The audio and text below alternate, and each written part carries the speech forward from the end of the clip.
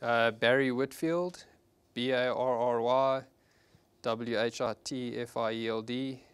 the CFO of Lions Cricket normally.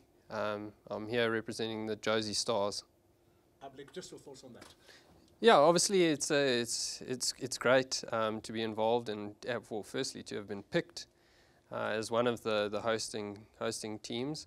I think that's probably something that Joburg per se, or Jozi in this instance, has been lacking, as a team that has that name. So yeah, we are looking forward to it. Yeah, we hope the Jozi Stars do well in the competition. It is exciting times on the international market.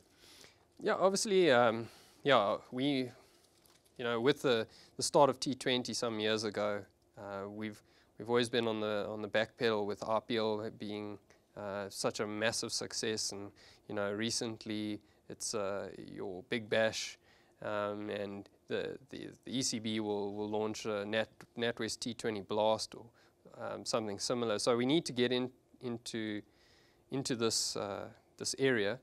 I think T20 cricket is what people want to watch these days and things like that. So it's great and it's exciting. Yeah, and also of Jozi Stars. Yeah, obviously, yeah.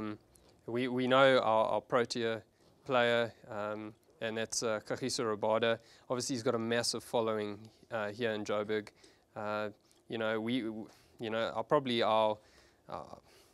The thoughts around how we draft players and things like that is how do guys fit around and complement KG, and as well as bringing the fans.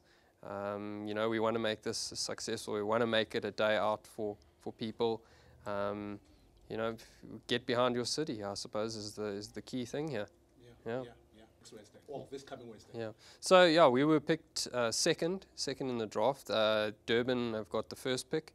Obviously, we've got to look at how do we get our international marquee player to complement Kagiso.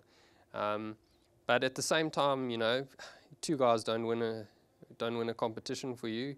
We've got to strategize for the draft. We can't rely on two guys.